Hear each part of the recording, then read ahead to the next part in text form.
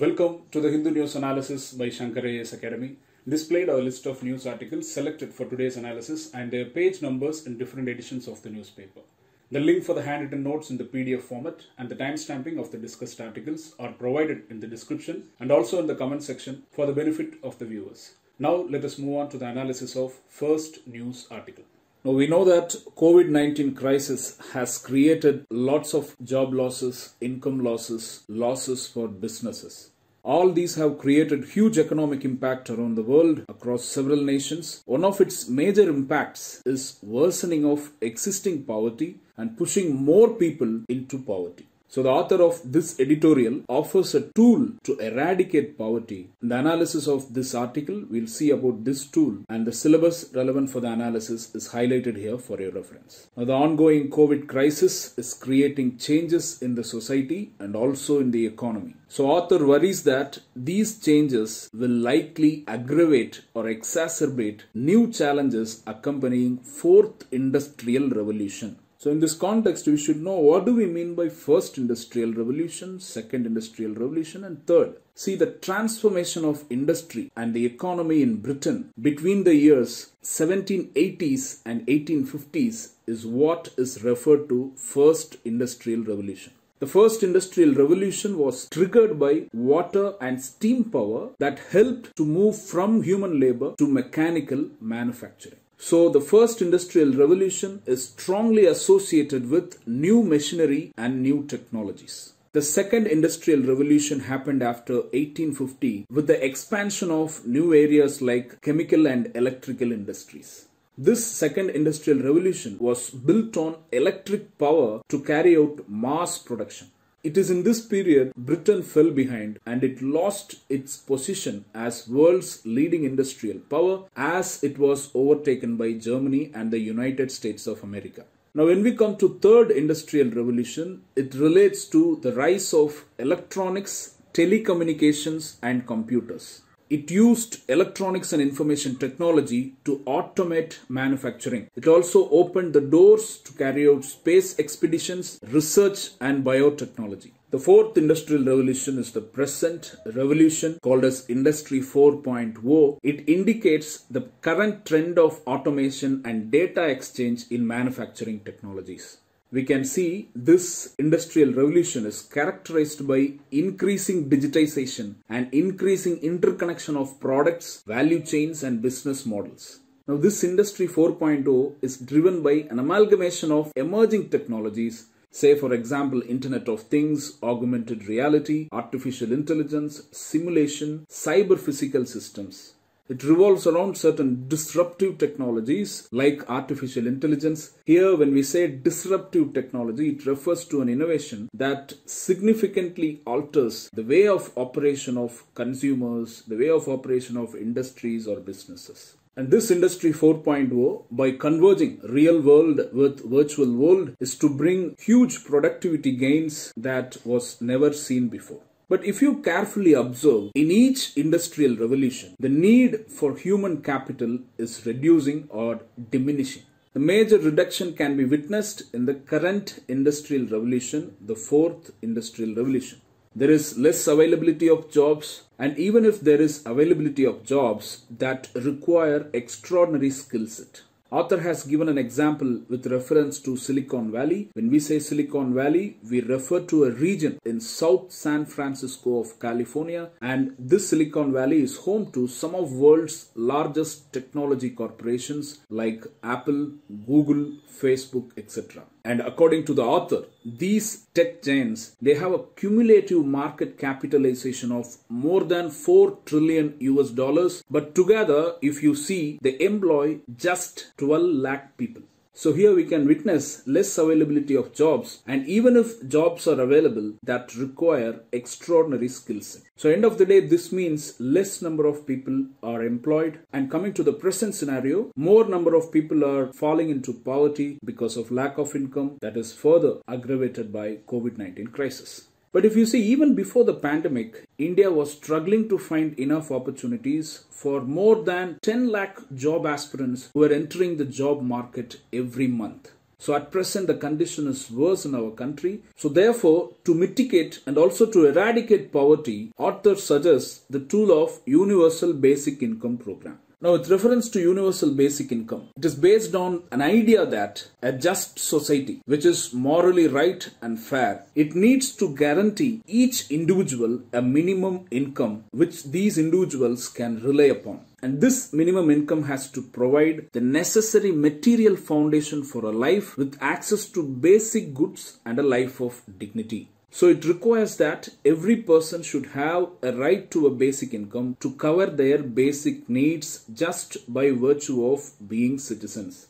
Generally, if you see this universal basic income program, it has three components. One is universality, then unconditionality, and thirdly the agency. Here, the receiver or the beneficiary is the agency. So according to universal basic income, it takes individual as the unit of beneficiary and not as a household. So this is to benefit the life of vulnerable individuals within households, say for example, women, transgenders and other vulnerable individuals. The reason why we say women here is, in many households, women are part of unpaid work and unpaid care work. They are also not recognized as well. So this is the reason why UBI is deliberated as an effective poverty eradication tool. According to the author, many individuals support the scheme, say for example, Nobel laureates in economics, Peter Diamond, Christopher Pissarides, and even tech leaders like Mark Zuckerberg and Elon Musk. So as a whole, UBI gives the provision of an unconditional fixed amount to every citizen in a country. If you see some countries like Kenya, Brazil, Finland, Switzerland, they have started controlled universal basic income pilot program to supplement or to assist financially their population. There is one argument with respect to universal basic income, that is, achieving equity is more important than achieving equality. This is because universality creates opposition, as cash transfers will also be given to rich or well-off individuals as well. And there are two reasons for opposition here. One is that the provision of cash transfers to the rich, it opposes the idea of equity and state welfare for the poor, and it also burdens the state with fiscal cost. And therefore, because of these reasons, if you see the economic survey of 2016-17 and even the International Monetary Fund, they have proposed quasi-basic income schemes. This quasi-basic income scheme is to act as an effective means of alleviating poverty and hunger, and it leaves out the well-off top 25% of the population, that is the rich individuals. Even the economic survey calculated the fiscal cost of a universal basic income program after adjusting to inflation for the year 2016-17. It was to be calculated at around Rs 7,620 per year for an individual. So if you leave top 25% of rich population or rich individuals for target quasi-universality rate of 75%, in India the fiscal cost amounted to 4.9% of GDP. An economic survey called this principle of quasi-basic income scheme as de jure universality, de facto quasi-universality. That is, rightfully there can be UBI universality, but in reality or in effect it should be quasi-universality. The benefits here will be, if implemented, for targeted households with units as individuals, incomes will increase almost Rs 40,000 per year for one single household if you take average Indian household size to be approximately 5. But because of the cost involved in implementing such a program, there is no much political will to implement UBI. However, this COVID-19 crisis seems to be the best time to implement such a program. One of the reasons is because even IMF has projected global growth in 2020 to plummet to -3%. And this is the worst since Great Depression of 1929. And coming to India, it is projected to grow at 1.9%, but still unemployment rate is going to increase. Additionally, experts also predict that lockdowns in some format will always exist until a vaccine or a cure for the disease is invented. So this will be even more detrimental in practice for India, as 90% of India's workforce are in the informal sector. In reality, they are without minimum wages and without social security, most of them at least, and migrant laborers have undergone the extreme stress. So according to the author, one way to ensure the sustenance of vulnerable workforce and migrant laborers amidst the pandemic, introduction of unconditional regular paychecks at maximum universality through UBI. This could be applied at least till the normalcy of the economy. That is why the title is It's Time for a Universal Basic Income Program in India. With this, we come to the end of analysis of this open editorial article. We saw about universal basic income, to be specific, quasi-basic income program as suggested by the economic survey. We saw about first, second, third and fourth industrial revolutions and various points with reference to basic income program for citizens. Now let's move on to next news article. This news article states that SpaceX spacecraft successfully docks with International Space Station. Most of us are aware of the name Elon Musk and his company SpaceX. Now SpaceX is in the limelight for taking 2 NASA astronauts to the International Space Station. In this context, let us discuss in brief about SpaceX and the International Space Station.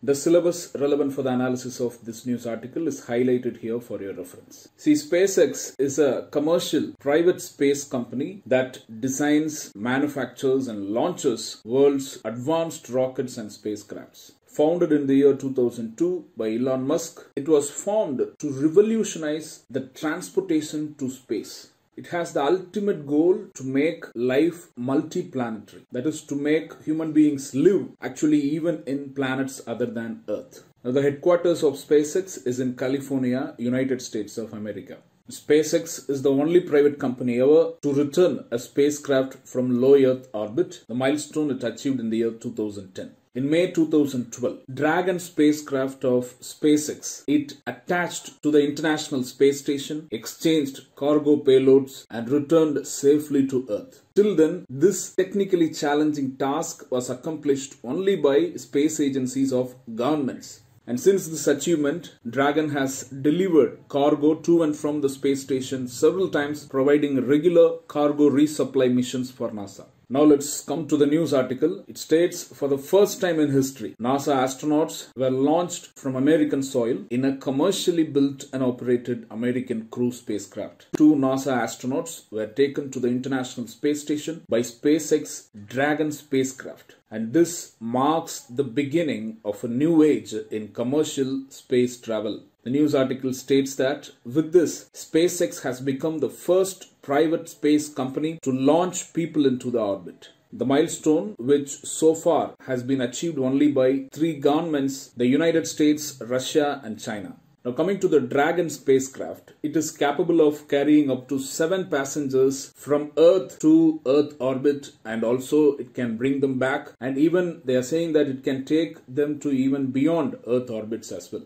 It is said to be the only spacecraft currently flying that is capable of returning significant amounts of cargo to Earth. And now it has become the first private spacecraft to take humans to the International Space Station. Know that the Dragon spacecraft was carried by the Falcon 9 rocket or the Falcon 9 launch vehicle. Now this Falcon 9 launch vehicle or rocket is a reusable rocket. It's a 2-stage rocket that is designed and manufactured by SpaceX. It aims at reliable transport of people and safe transport of people and reliable and safe transport of payloads into Earth orbit and even beyond. And Falcon 9 is said to be the world's first orbital class reusable rocket. The reusability here is important as it allows SpaceX to refly the most expensive parts of the rocket that helps in bringing down the cost of space access or the cost of launch. Let's conclude this discussion by discussing in brief about the International Space Station. See, it is a large spacecraft that is in orbit around the Earth. It's a unique science laboratory and it serves as a home to crews of astronauts, cosmonauts. Know that it is located in the low Earth orbit. International Space Station orbits Earth at an average altitude of approximately just above 400 kilometers. And since the space station travels at around 28,000 km per hour, it orbits Earth every 90 minutes. Now, International Space Station is a cooperative program between United States, Russia, Canada, Japan and European Space Agency. The space station is governed by an international treaty called as ISS Intergovernmental Agreement. This agreement signed by the member states on 29 January 1998. This agreement actually provides the framework for design, development, operation and utilization of a permanently inhabited civil space station for peaceful purposes. With the space station being used by astronauts and cosmonauts to learn more about living and working in space, the lessons learnt will make it possible even to send humans farther into space than ever before. With this, we come to the end of analysis of this news article. We saw in brief about SpaceX private space company. Then we saw its few achievements. Then we saw about the recent launch of SpaceX where it took 2 NASA astronauts to the International Space Station. Then we saw in brief about the International Space Station. Now let us move on to the analysis of next news article. This news article states that the Telangana State Human Rights Commission has directed a DCP to report on alleged assault or human rights violation on a person while in his detention. In this context, let us discuss in brief about State Human Rights Commissions. See, the Protection of Human Rights Act 1993, it provides for the creation or establishment of National Human Rights Commissions, State Human Rights Commissions and also Human Rights Courts. Here, State Human Rights Commissions are to be established at the level of states. So, SHRC and State Human Rights Commissions, these are statutory bodies. A State Human Rights Commission can inquire into violation of human rights only in respect of matters relatable to any of the entries enumerated in State List or in Concurrent List in the 7th schedule to the Indian Constitution.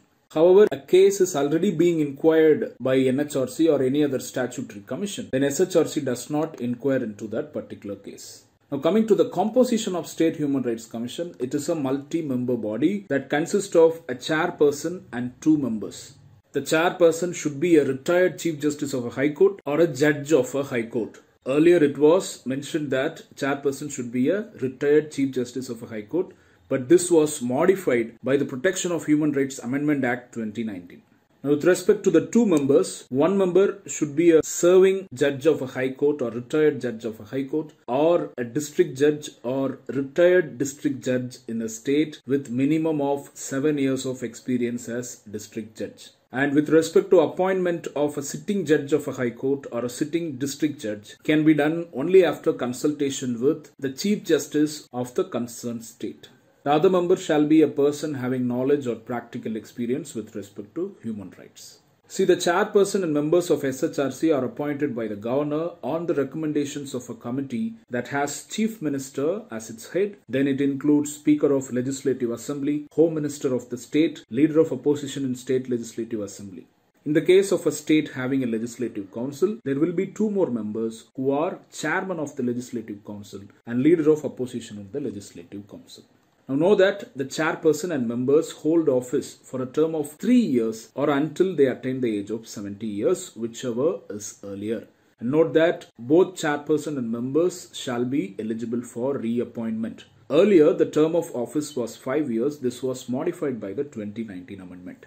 And note that the chairperson and members can be removed only by the president, and after their tenure as chairperson or members, they shall not be eligible for further employment under the government of a state or under the government of India. The salaries, allowances and other conditions of service of chairperson and the members are determined by the state government, and SHRC has all the powers of a civil court and its proceedings have a judicial character. However, note that the orders of State Human Rights Commissions are only recommendatory in nature or advisory in nature, and therefore they are not binding on the state government.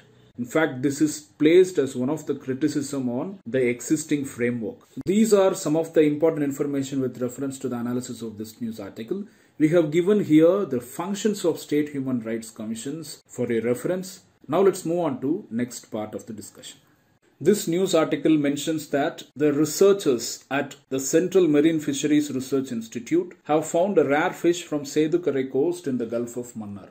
Know that the Central Marine Fisheries Research Institute was established in 1947 by the Government of India under the Ministry of Agriculture and Farmers' Welfare. Later, it joined as a research institute within the Indian Council of Agriculture Research in the year 1967. Indian Council of Agriculture Research is also under the Ministry of Agriculture and Farmers' Welfare. And this institute at present has emerged as a leading tropical marine fisheries research institute in the world.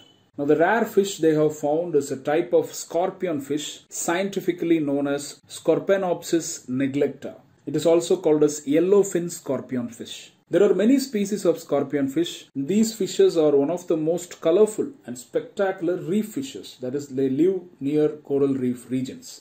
Now, this yellowfin scorpionfish species belongs to the family of Scorpionidae. The Scorpionidae fishes, they exhibit variegated color patterns or multicolored color patterns, and they merge well with their surroundings. As a result, they can remain undetected and also by the predators. And belonging to this family, yellowfin scorpionfish has the ability to change colors, as you can see in these images. Additionally, fishes of the family Scorpionidae, they have a characteristic feature of venomous spines, and these spines contain neurotoxic venom for defense mechanism. That is the reason why the fish is called a scorpionfish. When the spine spears a predator, the venom is injected immediately at the point of contact. A sting from one of these spines can be potentially fatal to other animals, and it can be extremely painful for human beings. Now coming to the distribution of this fish, it is Indo-West Pacific region, that is from India to New Caledonia, then till north to southern Japan and till south to northern Australia. And this was the first time that this species was found alive in Indian waters. Also know that this species is solitary in nature and only congregate for mating. And it makes its home in ocean on open sand and mud bottoms. Actually, this species is of no interest to fisheries. It is not utilized because of the venomous spine, but it is often taken as bycatch. But significant population declines are not suspected for this species. Therefore, it is listed as least concern by IUCN Red List. So these are some of the information with reference to this yellowfin scorpionfish. Now let's move on to next news article. Now coming to this news article, we know that as per the Union Ministry of Home Affairs, Unlock 1 will be initiated in the country from June 8, 2020, under which the nationwide lockdown will be relaxed to a great extent and companies are to resume their operations. And in the middle of this, Indian Prime Minister is to share his vision on getting growth back with India Inc. And this is to happen in an address at the annual session of Confederation of Indian Industry virtually tomorrow. And this event in 2020, it marks the 125 years of CII, Confederation of Indian Industry, since its inception in 1895. So here note that CII came into existence before Indian independence. In this context, let us see few important facts about India Inc. and Confederation of Indian Industry. The syllabus relevant for the analysis of this news article is highlighted here for your reference. See, India Inc. is a London-based media house. It provides content and events on investment, trade and policy matters that is relating to India's globalized economic and strategic agenda.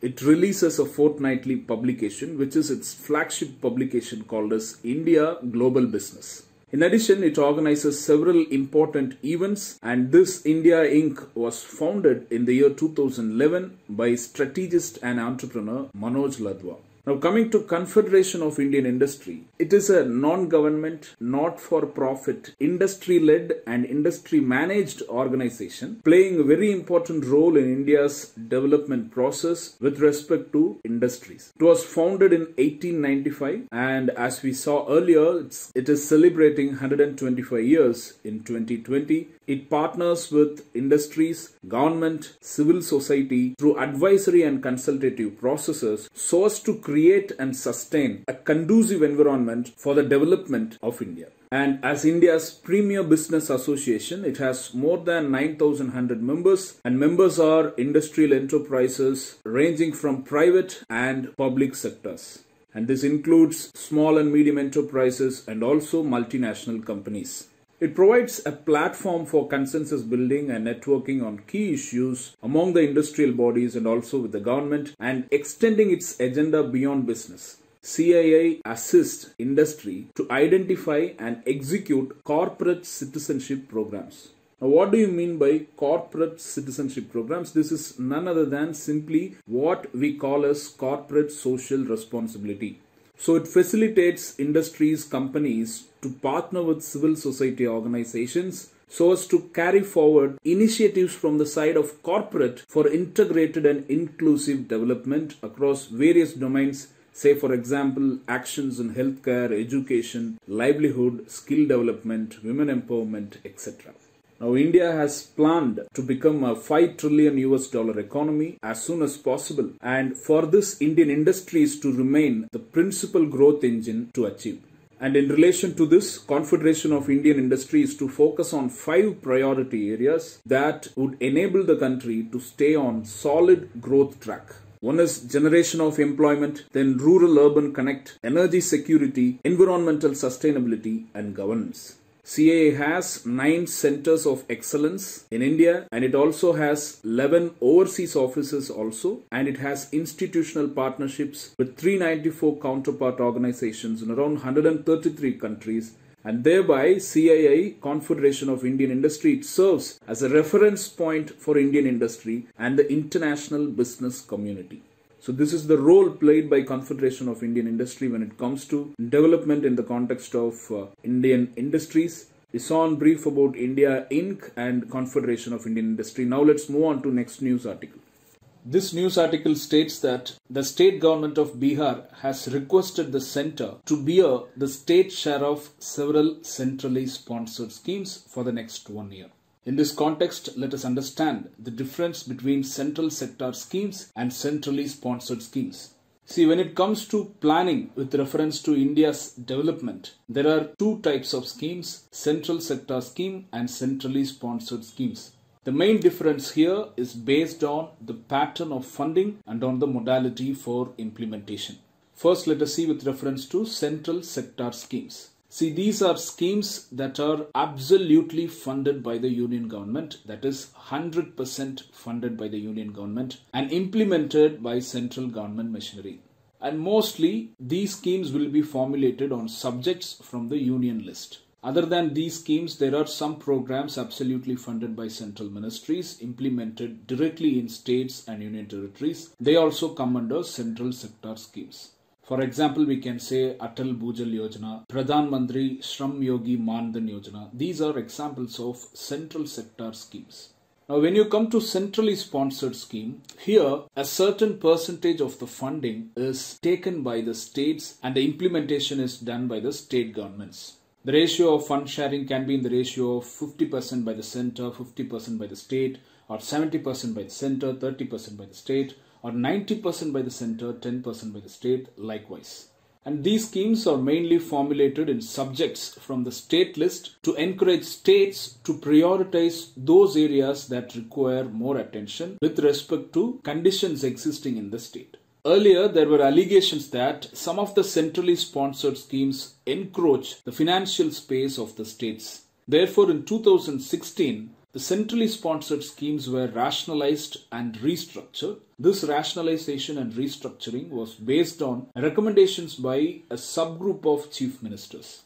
One of the important recommendations was that the total number of centrally sponsored schemes should not be more than 30. So all the centrally sponsored schemes were rationalized and they were classified into 3 lists called as core of the core, and optional schemes. Here, core of the core and core schemes, they have compulsory participation of states. However, when it comes to optional schemes, states have their discretion. As of now, there are 6 core of the core schemes, 20 core schemes and 2 optional schemes. We have discussed these schemes in detail in our February 2020 Target Prelim series in the 43rd topic. Now, some of the examples for centrally sponsored schemes, we can say Narega program, umbrella scheme for the development of scheduled caste and scheduled tribes, then Pradhan Mantri Krishi Sinchai Yojana. So with this, we come to the end of analysis of this news article. We saw about central sector schemes and centrally sponsored schemes. Now let's move on to next news article. This article appeared in the knowledge section in second page of Education Plus in the Hindu newspaper. It describes the properties of the styrene. Styrene was in news in May 2nd week with reference to an industrial accident in LG Polymers factory located in Visakhapatnam. We may expect a question on styrene like how a question on fly ash was asked in the year 2015. Now come to this question. Which of the following best describes styrene? It is a flammable liquid. It is used primarily in the production of plastic containers, packaging, synthetic marble, etc. It is stored in factories at temperatures below 20 degrees Celsius to prevent its evaporation. The correct answer for this question is option D, all the above. With reference to more information on this styrene leak, we request you to watch the analysis of the topic in the Hindu News Analysis dated 12th May 2020. Now we have come to the last session, the practice questions discussed in session. This question is with reference to scorpionfish. Sometimes seen in news, consider the following statements. Two statements are there. Which among the statements given above are correct? First statement, they have a characteristic feature of venomous spines for defense mechanism. This statement is correct. That is one of the reasons why it is of no interest to fisheries. The second statement, it is listed as critically endangered by the IUCN Red List of Threatened Species. This is wrong. It is listed as least concern. Correct answer, option A, one only, as the question asks for correct statements. See this question, consider the following statements. Two statements have been given. Which of the statements given above are correct? The core of the core schemes are a category of centrally sponsored schemes which mandates compulsory participation of the states. Now this statement is correct. It is one of the three categories of centrally sponsored schemes, the others being core schemes and optional schemes. The second statement, Atal Bhujal Yojana and MNREG program are some of the core schemes. See, Atal Bhujal Yojana is a central sector scheme, while MNREG comes under central sponsored scheme. It is a core of the core schemes. Atal Bhujal Yojana therefore does not come under core of the core. Therefore, second statement becomes incorrect. Correct answer, option A, one only. Now, this question is with reference to State Human Rights Commission. Two statements are there. They are asking which of the statements given above are correct. It is a constitutional body for the promotion and protection of human rights. It is incorrect because it is a statutory body established under the provisions of the Protection of Human Rights Act 1993. So second statement, the orders of SHRC are legally binding on appropriate state governments. This is not the case. Orders are not binding, in fact, recommendatory in nature. So the correct answer for this question is option D, neither one nor two, as both the statements are incorrect. Now this question is with reference to Confederation of Indian Industry. Consider the following statements with reference to Confederation of Indian Industry. Two statements are there. Which of the statements given above are correct? It is a non-government, not-for-profit, industry-led and industry-managed organization. This statement is correct.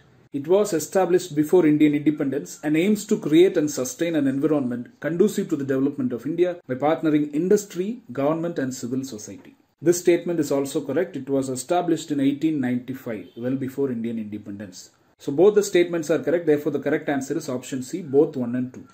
See this question, two statements are there. Which of the statements given above are correct? The International Space Station is a large spacecraft located in the low Earth orbit and orbits Earth every 90 minutes. This statement is correct. It is located almost around 400 km from the Earth in terms of altitude, and it orbits with a velocity of around 28,000 km per hour. Therefore, it orbits Earth every 90 minutes. Second statement, recently the Dragon spacecraft of SpaceX became the first private spacecraft to take humans to the International Space Station. This is also correct as it took 2 NASA astronauts to the International Space Station. Correct answer option C, both 1 and 2. See this mains question in GS2. How far do you agree with the view that Universal Basic Income Program is an effective poverty eradication tool? Critically evaluate the pros and cons. For this question in brief, you can define about UBI program, its components, and that it entails the provision of an unconditional fixed amount transfer to every citizen in the country. Now for pros, you can take points like it treats beneficiaries as agents and it entrusts them with the responsibility of using the welfare spending as they see required or as they see best required, while it is not the case with other kind transfers, other than cash. And as all individuals are targeted, there will be less exclusion error or there will be zero exclusion error. And it also provides as a safety net against health, income and other shocks. These points are pros of this universal basic income. You can evaluate how far it will be implemented when the scheme is to be rolled out. And coming to cons, the problem is that in households where male members may spend additional income on wasteful activities, and such a minimum guaranteed income may make people lazy and they may opt out of labor market, and gender norms may play a role in existing households where men are likely to exercise control over the spending of such transfers. Then once introduced, such a scheme is very difficult for a government to wind up. So you can evaluate these points with respect to writing this mains answer. With this, we come to the end of today's The Hindu News Analysis. If you like the video, if you would have enjoyed the content, don't fail to click the like button and share this resource among your friends and those who are in need of such resources. And subscribe to the Shankar Academy YouTube channel to get notified about new updates.